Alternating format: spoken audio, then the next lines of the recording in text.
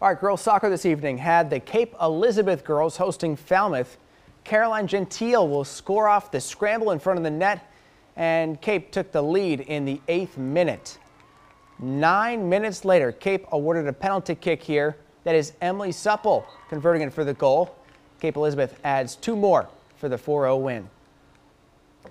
Earlier this afternoon, Gray, New Gloucester hosting Lake Region in field hockey. Scoreless into the second quarter when Sadie Terrell shows the nice stick handling. She scores as she's fallen down, giving Lake Region the lead. Gray goalie Mackenzie Baston making some nice saves today, but Lake Region would win the game 3-0. The